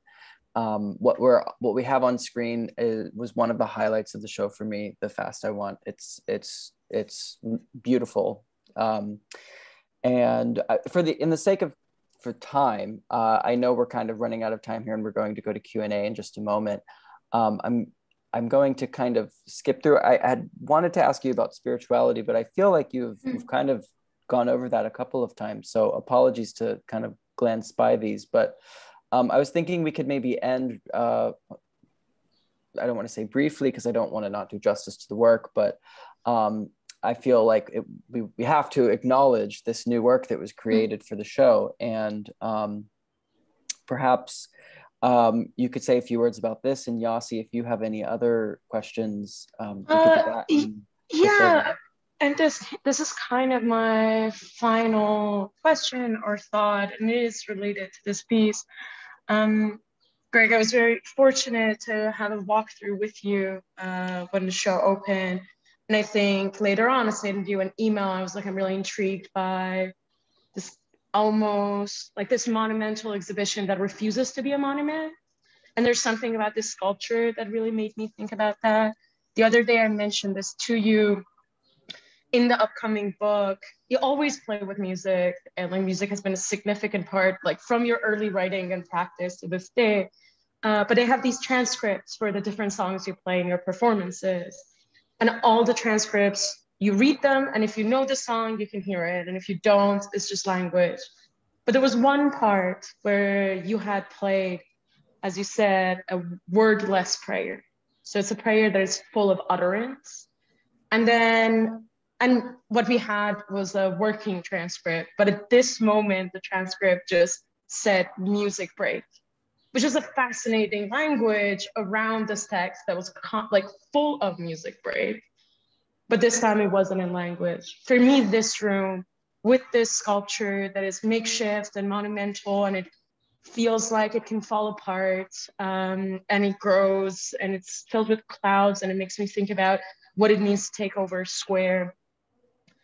It made me think about that musical break, or everything that in your work that is almost on the margins of language. Like, as much as you care about language, you think about like enunciation, utterance, repetition. In a weird way, that's really related to what Nick was saying about like the deep spirituality in all of these, even though I'm not sure if that's the right word for it. Yeah, I would also love to hear about this sculpture and music breaks. Yeah, I don't know how to tie them together, but I'll address them both. This sculpture, I've come up with a rule. I don't know if since I added pieces in Chicago, I decided that I'm going to add a new piece to every iteration of the show. This might be the last time this show exhibits. It might travel. There's some discussion about that to Europe. So I wanted to do something, and I also wanted to do something that addressed both the history and legacy of HIV activism and HIV epidemic and current circumstances under COVID. And so this sculpture is loosely based on the plague column in Vienna, which is from the 1600s. It's a 64-foot marble sculpture that is a column of Baroque clouds with figures, religious and tortured figures in and out of the clouds, commemorating the bubonic plague. So I made sketches, and I lived in Vienna and saw that sculpture every day. And so I made sketches for a sculpture that is as big as that room could bear. It's just under 12 feet. The ceilings are 12 feet. And it's really a combination of the legacy of HIV, and the protests, the Black Lives Matter protests, and COVID, deaths from COVID. And many of my friends were got ill. Many people died. I live in Crown Heights, one of the hotspots. I think in a 2-week period in last July, 5 of my neighbors were taken away by ambulances. So I wanted to do something. And so PS1 was very generous and supported this by giving me fabricators and buying materials and using sketches and showing the fabricators pictures of like Red Grooms's work, who as an artist I like very much, and some other pop artists. I was thinking about Roy Lichtenstein's the painted shadows on mannequins with Ben-Day dots. This is called Pest Soil or Plague Column for Irvin Torn. Irvin Torn was an artist a Jewish artist who lived in Vienna when I lived there, and we became close. And he was an abstract artist who painted shaped canvases, and he would place a light on the canvas, paint in the shadows, and then remove the light so that the structured canvas did not match up, and the shadows didn't match up. The painted shadows didn't match up with the gallery lighting. So that's exactly what I did with two fabricators, though I was very hands-on and working every day with them, with chicken wire, paper mache, gypsum bandages, cut styrofoam, 3 colors of Benjamin Moore paint that I chose, and some detritus and structural things we found in the basement at PS1. I constructed this sculpture, and in the room in which it's exhibited, it could come apart. It's made in 3 sections. I don't know how much it will survive. It will have to be rebuilt if it's ever to be shown anywhere else. But I'm really grateful for the opportunity to do that. So I painted in the shadows twice, once with purple black and once with yellow, and by moving the lights but you can see here that actually what I'm painting is the shadows of the ladder I was standing on. You can see that in the yellow and purple black part on the your right. And the figures are all taken from the Plague Monument. Somewhat abstract on the back and more representational in the front, although I'm aware that sculptures don't have backs or fronts, but there is a kind of split. And the museum requires a kick base for good reason. Lots of people, it's a show, it's up for a long time.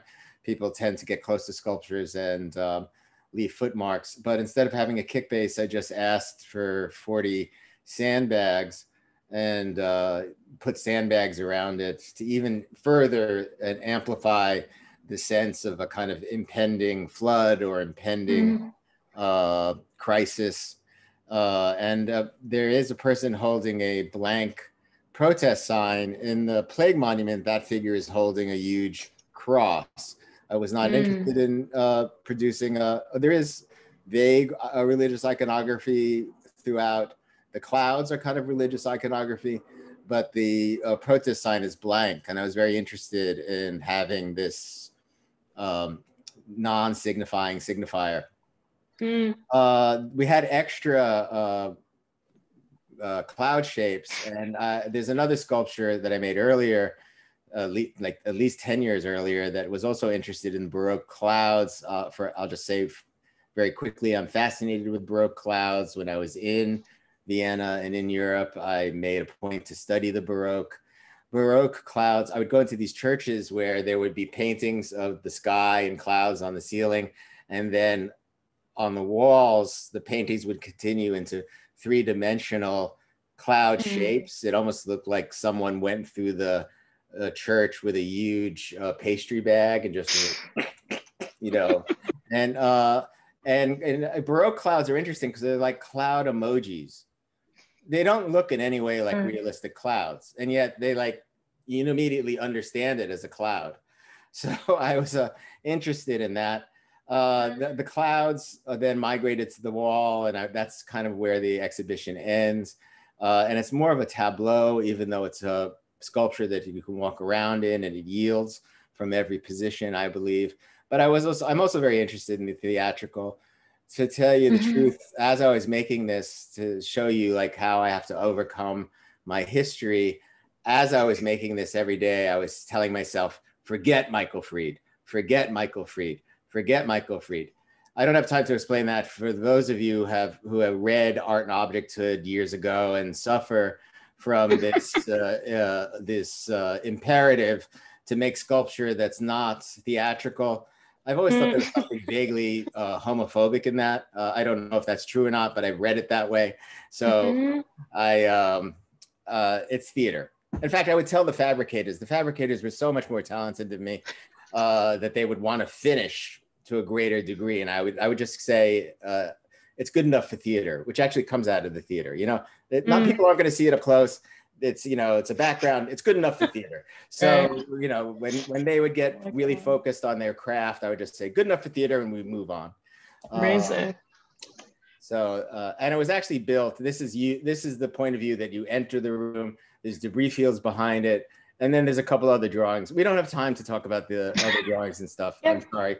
I don't think we should, because I want to get to questions. The question of spirituality. I have always, I'm Jewish, I'm a practicing Jew. My Judaism has been central to the formation of my identities. It was the first sense I had of being an outsider. Even though I grew up in a large Jewish community, I grew up in a very diverse part of Queens with African-American neighbors, South Asian neighbors, Latinx, Puerto Rican, Dominican neighbors. What bound us together, I'm very grateful for that, that background, for being raised in Queens in that way. The binding element in my neighborhood was class. We were all working class, single parents, or parents working many jobs. Basically, the one goal we all shared was to get out of that neighborhood. And it was a rough neighborhood. And but I spent a long time there. It took a long time for my parents to get out. Again, I'm very grateful for that. I don't know how that exactly ties to spirituality, except I was bar mitzvahed in an Orthodox temple. Not many people know this. I have an Orthodox Jewish background, and I have traveled very far away from it and come back closer to it.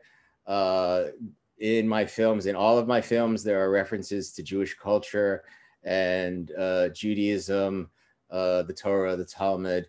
I've been least interested in the question of nationalism. I'm interested in the notion of a Jewish people. I'm very comfortable in the diaspora. I don't claim any home other than Brooklyn and Queens. I oppose the occupation. Why I have to tell you this, I don't know. Everyone should know that there's three categories: Jews, Israelis, and Zionists. I'm one of them. I'm an American Jew. I only have a passport to this country. And actually, I know too much to be anti-Zionist, because I know there are Zionisms. And there was a history of Zionism that lost, but there was a group of people who wanted to live communally with the inhabitants of Palestine. They lost. But I'm very much involved with Israel-Palestine politics and support Palestinian self-determination and self-rule, and a truly democratic Israel where everyone who lives in Israel-Palestine is an enfranchised citizen under a truly democratic government. But I've not really focused much on the national character, and don't in my work. I probably have said more now than I say in the exhibition. Thank you. And yeah, thank you for that powerful statement. I think this is it. I think we're ready to open to Q&As. Thank you so much, Gregg. Now I have a million more questions for you, but well, our conversations can continue. You know, we have the privilege. We have the privilege of you and Nick and I live in the same neighborhood. We can share figs. Now we're invited to share in the fig tree that Christine and I have in our front yard. I have questions for us to go over at the Shirley Chisholm bench area of Broward Park. So great. I just also want to say thank you so much, Gregg, for your time and your generosity today. But let's open it up to the audience. All right, perfect. Thank you all so much. Gregg and Yasi, I feel like I have a thought in my mind about figs and diaspora. that I've been holding in my mouth for so long, but I'll save it for our camping picnic. Thank you all so much. Thank you, Gregg, Yasi, Nick. Such a beautiful conversation, and I'm so intrigued and moved by so much of what you've shared today about legitimation processes, fictional publics, and that kind of made me think so much about, you know, what Lee Edelman says about how speculative children are presented as the future, the protection of whom is invoked in the policing of so many bodies. And Gregg, also, you know, everything you said about grief and how the dead are always present. I'm going to hand the mic over to Nick to moderate the rest of the Q&A shortly because I have a memorial to go to, but I'm going to kick it off with our first question will come from our publisher and the captain of this fine ship, Phong Bui. And Phong, you can take it right away. I also think of Edward Denby, you know? Yeah. And who's writing on dance and also a terrific poet, not as well known, but in any rate, they all four gay and prominent New York school poets and whose lives and work were deeply tied to the space that connect between visual culture and their poetic aspiration. And I thought of your work very much in the tradition of Baudelairean flaneur, you know, as claiming, I know my city well, I know my museum well, I know myself well, I know my neighborhood well. You know, there's a strong sense of aesthetic beauty and all, you know, in the city, so to speak. You know, we often say this thing to ourselves to justify our, you know, fast-paced lifestyle and all the difficulty that go along with it. Or, you know, we really rarely stop to appreciate beauty in that particular movement and moment in a way. And I remember beauty can be initiated, you know, from having read that tradition, from the general to the particular. Yeah. And Baudelaire discussed the dualistic nature of beauty inherent in all form, the internal invariable element, for example, relative circumstantial element, and why the concept beauty also is the opposite, the timeless beauty subject, you know, the pleasure of all of it, you know, the ever-changing nature of staying present, you know. So I feel your social activism is related more to the general, whereas your poetry and your autonomous object are more close to the particular. But most importantly, compassion and beauty are one coexistent condition to me, it feels. So thank you so much, Gregg. I'm coming back this Saturday with a bunch of friends for a third visit. Can't wait. And so congratulations on a big show. Can't wait to see you in flesh, in person. And Laszlo, I missed you because I got to go this meeting, but I will tune in for the second reading, watching with pleasure. So bye, you guys. Thank you, Gregg. Thank you, Phong, so much. Thank you. Can't wait to see you. Thank you, Phong. Bye, you guys. Ciao. Ciao.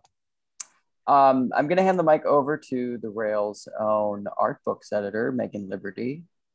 Megan, you should be able to turn on your microphone now. Thanks, Nick, and thank you, Gregg, for being here. It's great to see you again. It's been a while. You've talked so much during this whole thing about a lot of aspects of your practice, from your videos and poetry, but something you kind of touched on towards the end there when you were bringing up Debris Field is actually how we know each other through Glenn Ligon. So I was curious if you could comment a little bit on your scholarship as an aspect of your practice, thinking about how your writing on other artists relates to the rest of your work. I know in my own criticism, I think a lot about how to uplift other voices, which kind of chimes a little bit with your notion of witness. So how do you see your scholarship playing into the rest of your practice? Thanks so much. Thank you, Megan. That's an excellent question. It's really nice to see you on Zoom. Writing for me, I started writing criticism very early in my career, in my 20s. It was a way and continues to be a way for me to just, again, be in conversation around art. And I learned a tremendous amount from the effort of putting into words feelings and thoughts I have about other people's work. It's a way of participating in a community. Long ago, I abandoned writing any negative criticism. In my 20s, I wrote a couple of really nasty pieces about work I didn't like. And I decided that was life's too short, and well, it's a really funny thing to say about my youth. But I decided that there wasn't enough time to. I just didn't want to engage that kind of energy. So actually, as a critic, I only write about work that I'm interested in, only work that excites me, work that I have a lot to say about, work that poses challenges to me. But I'm not the kind of critic who evaluates work on the basis of some kind of criteria, good or bad or historical importance, or it's really about language and creating language around an adjacent object or experience. You know, I did actually, I don't have a college degree. We don't have to go into that. I dropped out of college to become an AIDS activist full time, but I am very familiar with scholarship, and it goes back to being in an Orthodox Jewish school for my bar mitzvah. I actually learned about inductive reasoning and deductive reasoning. These are all these things you learn when you study Torah. So I had a very early introduction to what it means to read, write, and be engaged with a record of commentary. And so that is very much the root and reason of my scholarship. So thank you for asking that. I appreciate that. And I appreciate all the help you gave me on the book I wrote about Glenn's painting, untitled I Am a Man 1988, my after-all book. So thank you. Thanks. You. I have to say, I too have a hard out at 3 o'clock. So unfortunately, I can't stick around to answer any more questions. No, I thank you, Gregg, for the time you have given us today. I interrupted you though. No, that's it. I just wanted to say thank you so much. Thank you so much, Gregg. Thank you. Thanks, Gregg, everyone, for being here. It's been an honor twice now. We'll continue. We'll continue. To be continued. To be continued. And thank you all for being here and being present. It was an honor and a privilege. Thank you very much. Be well. Thank you. Thanks, Gregg. Thank you. Well, it's the Rails tradition to end all of our events with a poem, usually a poem, but today we're going to do a musical performance. Laszlo, you have an intimate crowd, but you still have a crowd. And I'm going to give a quick bio for us that it's my honor to welcome Laszlo to the stage. And musician Laszlo Horvath lives and works in New York with his band Laszlo and the Hidden Strength. So Laszlo, the floor is yours. Hi. Yeah, no, this is great. I mean, this is a new song anyway that I'm going to play, so it's great to have a small crowd that I can workshop this in front of. So yeah, thank you. No, thank you so much for having me play. This song is called can you hear me all right? Yes. Okay, Let me clear. This song is called T-shirt.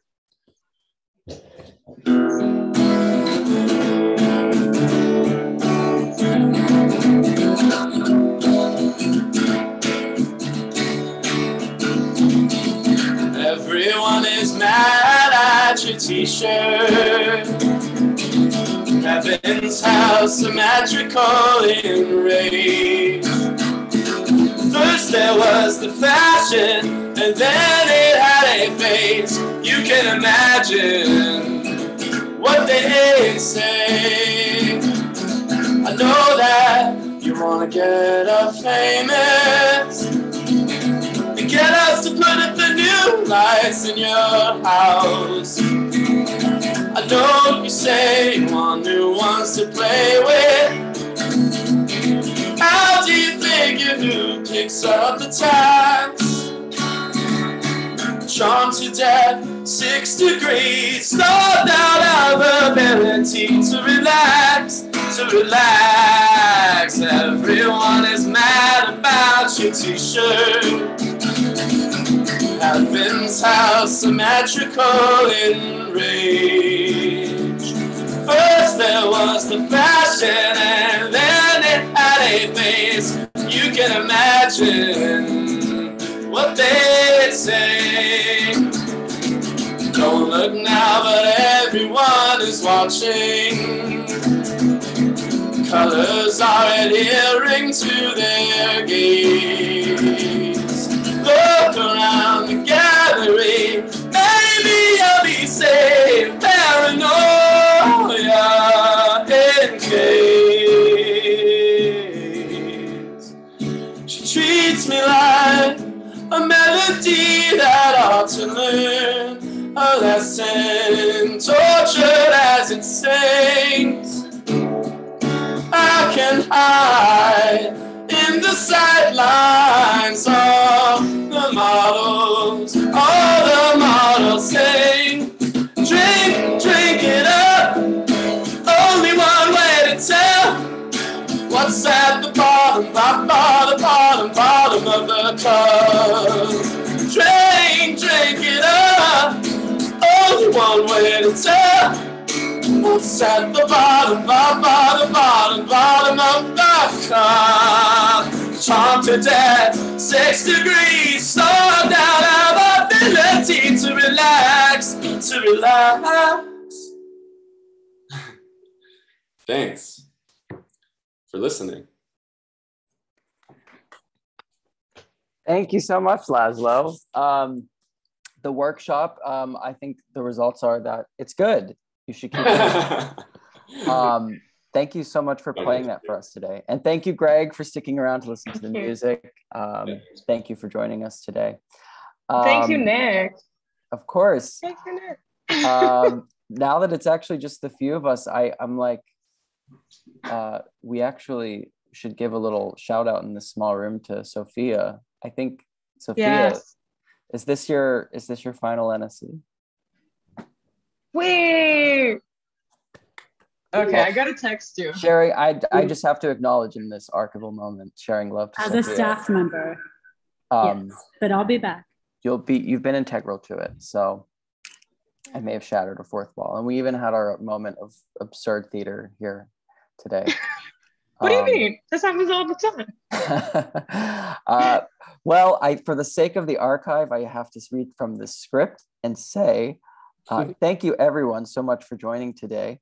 I want to thank you, Gregg, Yasi, Laszlo, for joining us. Next week, the Rail is doing something new and taking a little break. As we all know, it's been quite a year, and we're excited to be taking a moment to catch our breath. However, we are also excited to announce our summer series, which will be celebrating the sections of the Rail with a series of daily conversations, performances of dance, theater, and more, curated by our wonderful section editors. This 2-week summer series will offer a view behind the scenes with the editors, artists, and writers that make our publication everything it is. So go over to brooklynrail.org/events to check out each event, to RSVP, and we hope you enjoy them. And wishing everyone a very happy summer, and we'll see you in August. And the 10 of us can unmute now and say hello and goodbye. So thanks so much. Thank you. Thanks, Have a great summer, everyone, and thank you so much. Tyler. Hi, everyone. Thank you, Yasi. Thank you, Yasi. Oh, thank you, Nick. 50% And of thank you, as a PA. and thank you for the package.